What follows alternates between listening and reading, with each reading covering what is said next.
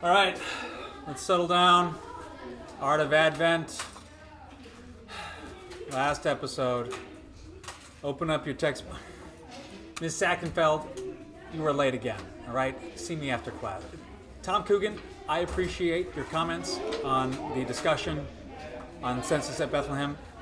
You still have to wear a shirt, okay? Now, open up to Joyce McKeegan-Walker. Honestly, if I hear "Oh Canada" one more time, I'm gonna lose it. Eric and Holly, this is not a CPR class. Hey everybody, welcome back to the last and final episode of The Art of Advent.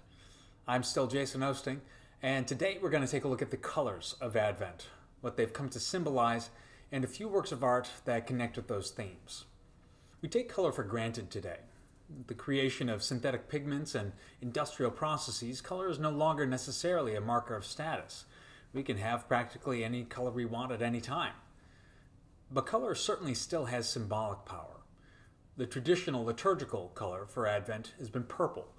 It symbolizes both royalty and repentance. Right, because royalty has historically been known for their penance. The pigment used in paintings and for dyeing fabrics purple for the past 3,000 years is known as Tyrian purple. Its origins as the color of royalty come from ancient Phoenicia, which means the land of purple. Tyrian purple refers to the city of Tyre, where starting somewhere around the 14th century BCE, this pigment was made in the outskirts of the city from the enzymes of the murex sea snail. It quickly became the marker of royalty all around the ancient Near East, and centuries later an absolute obsession for the Romans, to the point where a man named Julius Pollux actually created a myth involving Hercules about his discovery. Basically, Hercules was walking along the beach with his dog, looking for a water nymph named Tyro. He was primarily interested in her personality and intellectual abilities. Classic Hercules. Always respecting women?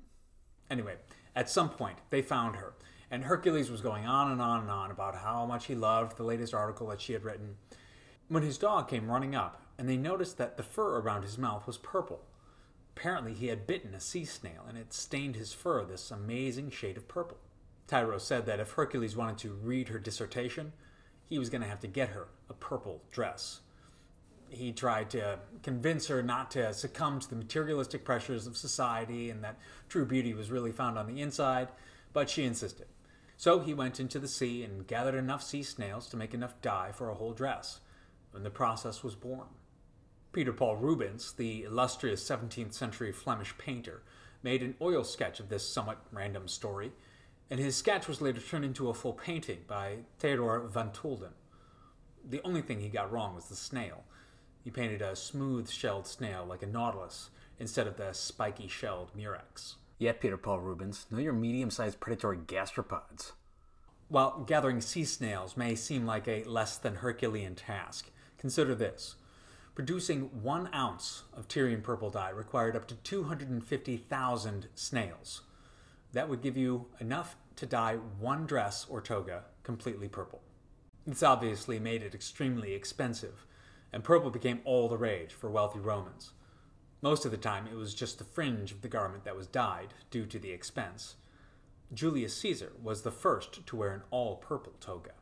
Subsequent emperors made sumptuary laws, preventing certain people from wearing it.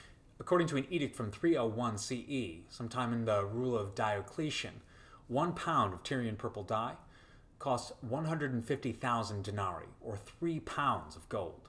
It was worth it though, because in addition to the color itself, which could range from a vibrant purple to a deep red to a pink even at times, depending on the other ingredients used, the stability of Tyrian purple set it apart from other dyes and pigments.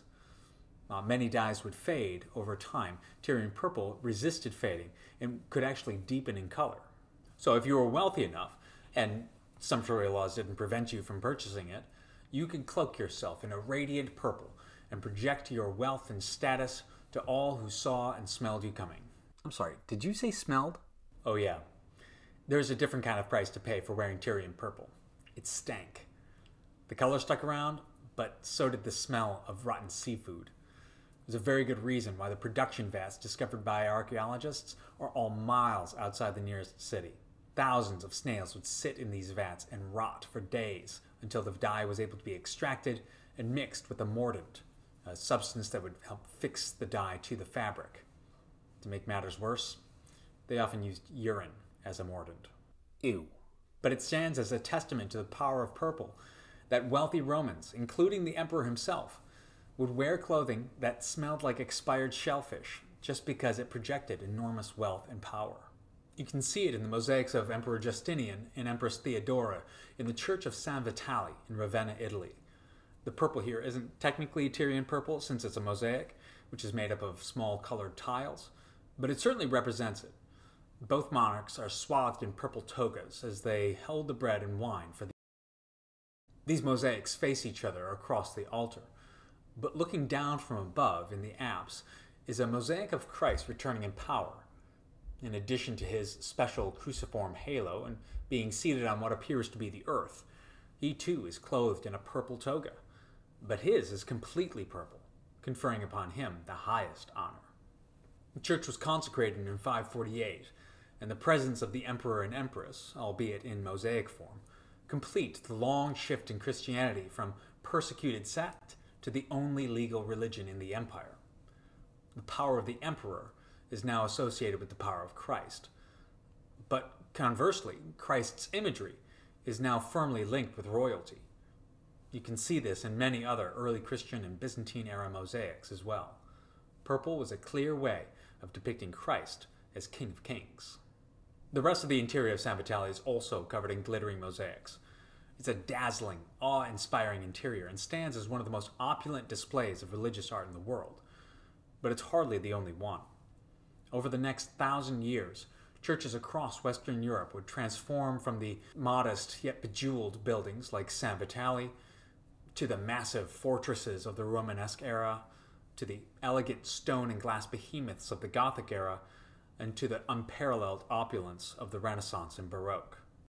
This extravagance eventually became a sticking point for some people. Calvinist, rage, rising, who questioned if it was right to allocate so much money for such extravagance. Rising.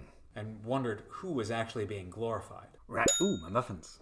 These questions have persisted into the 21st century and have perpetuated a steady decline in the relationship between the church and the art world. There's a general thriftiness and practicality in many Protestants that just doesn't mesh with extravagant displays of opulence, even in the name of Jesus. It comes from a good place in general. Given the option of funding a local food bank or buying a gram of Tyrian purple dye for just over $4,000, most churches would probably choose the food bank. Hold on, grams? What's a gram? This is America. Get out of here with your metric system. Give it to me in pounds, bro. Fine. A pound of Tyrian purple dye will cost you about $1.8 million. Gulp. What could a church do with that?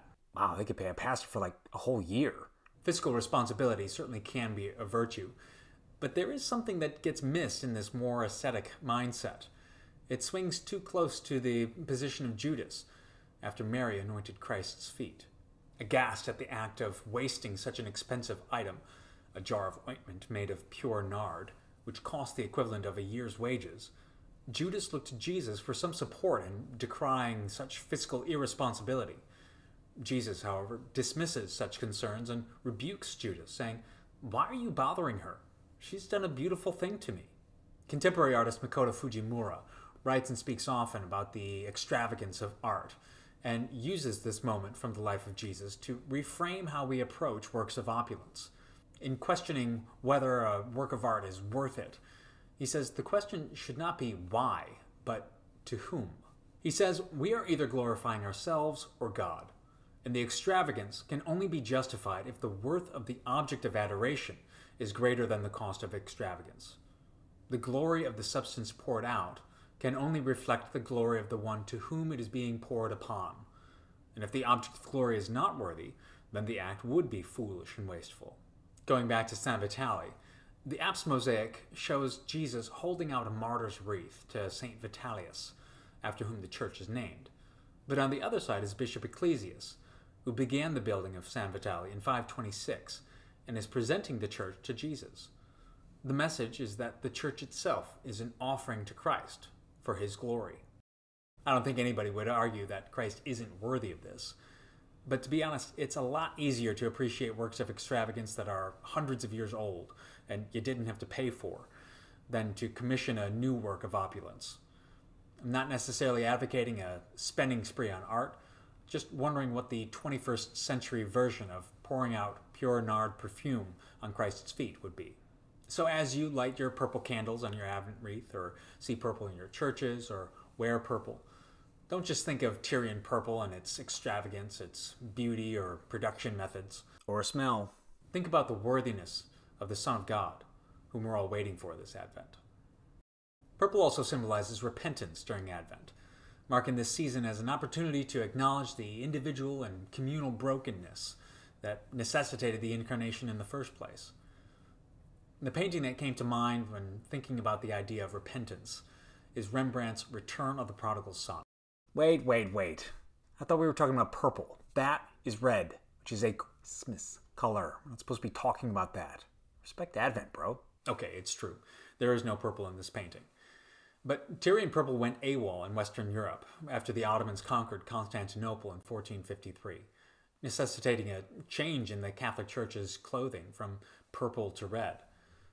Plus, depending on the timing and the other ingredients in the process, Tyrian purple could actually look kind of red. Although, according to Roman historian Pliny the Elder, this was the inferior version. You couldn't find a purple painting about repentance, could you? Well, no, not exactly. And I didn't think Francis Bacon's screaming popes fit the vibe exactly. Anyway, back to Rembrandt. Return of the Prodigal Son was one of the last paintings that he completed before his death in 1669.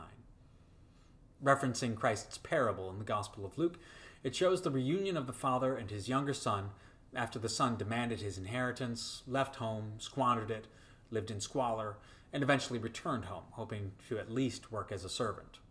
Rembrandt used light and color to convey all the different emotions present in this scene. It's almost the exact opposite of a Bruegel painting. There's hardly any background at all, only dimly lit figures in a dark void. This technique is called tenebrism. It's an extreme chiaroscuro, Gesundheit, and consists of sharply illuminated figures against a dark background. It was developed by the Italian painter Caravaggio in the 1590s as a way to heighten the drama of a scene by eliminating all extraneous people, objects, or landscapes. The light coming from the left illuminates the father and son primarily, and the older brother secondarily. Rembrandt removed all distractions, everything that doesn't specifically point to this interaction between father and son. We can't really see the son's face. There aren't any tears or facial expressions that convey his remorse, but he kneels in front of his father, and his clothing reveals the state of poverty that he had been living in. His head is shaved, his clothes are filthy, one foot is bare, on the other is a shoe about to fall apart. The use of red points to the two emotional interactions in this painting. The father's vibrant red cloak frames his embrace of his son and projects that feeling of unconditional love and forgiveness as it hangs over and envelops the son. It's the brightest part of the painting and draws the eye initially to the reciprocal actions of repentance and forgiveness. But then we're drawn to the other side of the painting, where the older brother stands, wrapped in a darker red and slightly removed from the light shining down on the reunion of his father and brother. His hands are crossed in front of him in contrast to his father's open embrace. He is not happy or relieved at the sight of his younger brother. He is simmering in anger and incredulity that his father would celebrate the return of this kid who had been so disrespectful and dishonorable when he had done all the right things all along. Rembrandt's ability to so deftly and expressively communicate these emotions came from a life that had its own ups and downs. As a young man, his career took off like a rocket. His early paintings display a more highly finished appearance and an uncanny treatment of light. He was a sensation in the Netherlands, and money and commissions came rolling in. You can get a sense of this from another prodigal son painting that Rembrandt did in 1635. This one depicts the son as he's squandering his inheritance in a tavern, drinking a tall beer and feasting on peacock pie. He used himself and his wife, Saskia, whom he had just married, as models. It's an oddly prophetic painting. Even though life was good and his star was rising, it didn't last. Personal tragedy and financial ruin would haunt the rest of his life, which ended mysteriously at 63. No illness was recorded, and he was laid to rest in a rented and unmarked grave. So what happened? Rembrandt himself had a spending problem. Even with a steady stream of income and commissions, he was barely breaking even, what with buying new houses and busts of Roman emperors and Japanese suits of armor and all kinds of other paintings, including Raphael's and Dürer's. He eventually had to declare bankruptcy in 1656 and sell almost everything that he had. Until his death in 1669, he basically lived in poverty. All this, however, pales in comparison to the personal tragedy in his life. Rembrandt and Saskia's first 3 children all died within months of being born. The fourth, a son named Titus, lived, and then months later, in 1642, Saskia died. She was only 29. Losing 3 children, having a fourth that survives, but then losing his wife, must have been devastating. He had relationships with 2 women after Saskia's death. The first was Titus's nanny, Geertje Dirks. It didn't end well. She eventually ended up suing him for a breach of promise, meaning that he basically promised to marry her and then didn't. She won the lawsuit and was awarded alimony, which added to Rembrandt's financial woes. He then apparently tried to have her committed to an asylum or a prison after she pawned some of Saskia's jewelry. It was like an old episode of Jerry Springer. 2 things prevented him from marrying her. Saskia had come from some money, and there was a trust fund set up for Titus. But the main stipulation in Saskia's will was that Rembrandt could never marry again. The other was that he had fallen in love with somebody else. Hendrik Stoffels was a maid in Rembrandt's house. They never married either, because of Saskia's will, but they did have a daughter together named Cornelia in 1654. They lived together through the financial difficulties of Rembrandt's bankruptcy, selling off his huge art collection, and moving to a much smaller home. Rembrandt's unique painting style was going out of fashion in Amsterdam. Commissions were drying up, and students stopped coming to study with him. Hendrik and Titus actually formed a new business to help to protect Rembrandt from. Then in 1663, Hendrik died when an epidemic swept through Amsterdam. 5 years later, another epidemic claimed the life of Titus, who was only 27. This brings us back to our painting. A fortune squandered, and the deaths of 4 children and 2 wives hang heavy over this scene. There's no record of anyone commissioning it. At this time, Rembrandt was mainly painting portraits to get by. So for him to return to this subject must have been a deeply personal decision. The carefree days when the world was at his fingertips are long gone, replaced with a life of poverty and mourning. There are so many questions that arise when looking at this painting. Is Rembrandt the prodigal? How much did he wish he could take back those years of spending sprees? Is he the father? How much did he long to embrace his son again, or his wife? But the older brother looms large on the other side. How much did he resent the world for turning its back on his art, believing he deserved better for his talents? Just as we tend to see ourselves in Christ's parables, we see ourselves in paintings. And without a doubt, we are all of these characters at some point in our lives. Repentance, forgiveness, stubbornness, indignation, impatience, and as always during Advent, waiting, waiting, waiting. The prodigal refused to wait and demanded his inheritance early. The father waited every day for his son to return. The older brother waited for what he thought he deserved. And we're still waiting this Advent. In the first episode, I asked how we were waiting. And the color purple reminds us to repent as we wait for the Messiah. But we repent because we have the hope of forgiveness. And that hope is embodied in the birth of Jesus.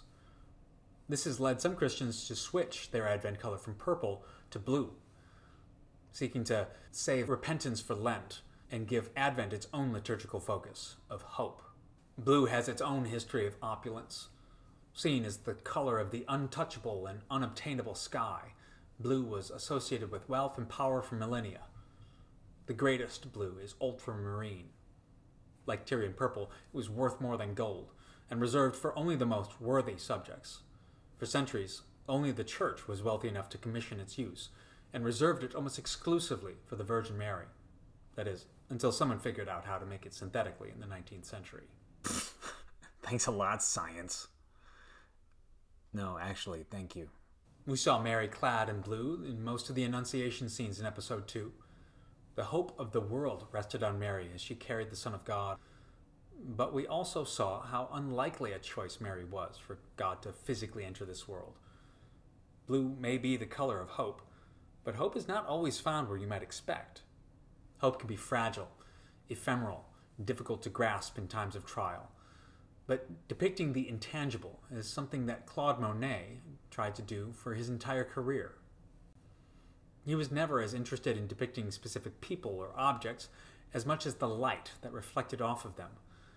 There are few things in this world as constantly confusing and confounding as light, and Monet's efforts to capture its effects eventually led him to overthrow many of painting's seemingly immutable laws. We can see this, and a lot of blue, in our last group of paintings, Monet's water lilies.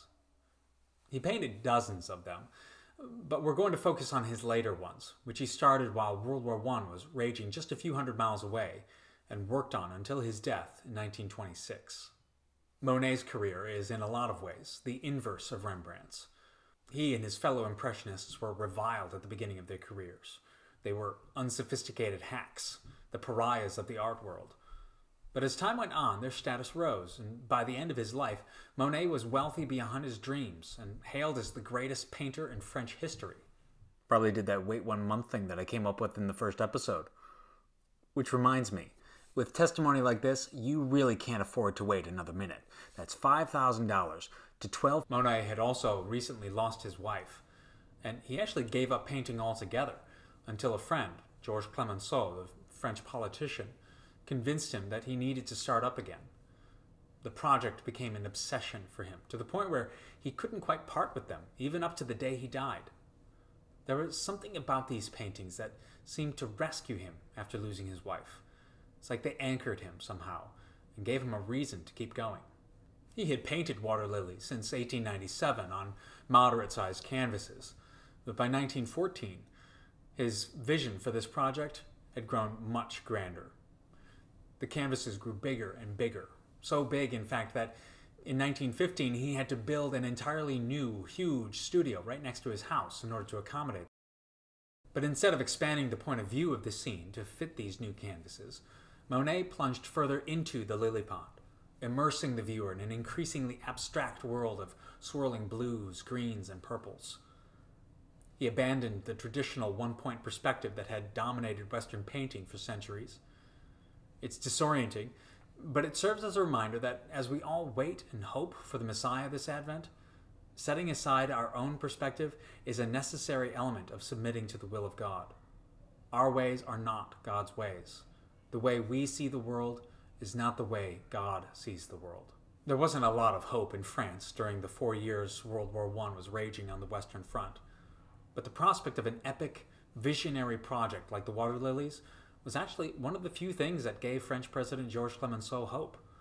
He had to pull a lot of strings to ensure that Monet was able to get canvases and paints required for the project, as all those materials were rationed for the war effort. The French took painting very seriously. We've seen lilies in Annunciation paintings, symbolizing Mary's purity, but there's a bit of a twist with water lilies. They grow in stagnant water, and often the nastier the water, the more beautiful the flower. One may look at a stagnant pool of water and wonder that something so beautiful can come from it. But as we saw in Tanner's Annunciation, the hope of the gospel can be found in unexpected places. So immersing ourselves in the blue of Monet's water lilies, we're immersing ourselves in the unexpected beauty and the knowledge that even in the worst moments, whether you find yourself waiting in a world coming apart at the seams, beaten down by an oppressor, or at the bottom of the social hierarchy, something as beautiful as hope can grow and point us to the good news that nothing is impossible with God, and in Christ, all things will be made new. And that's it for the Art of Advent. Thank you so much for this opportunity. It's been a lot of fun, and I hope you've enjoyed it. Thank you all for watching, and Merry Advent. Merry Advent. Merry Christmas.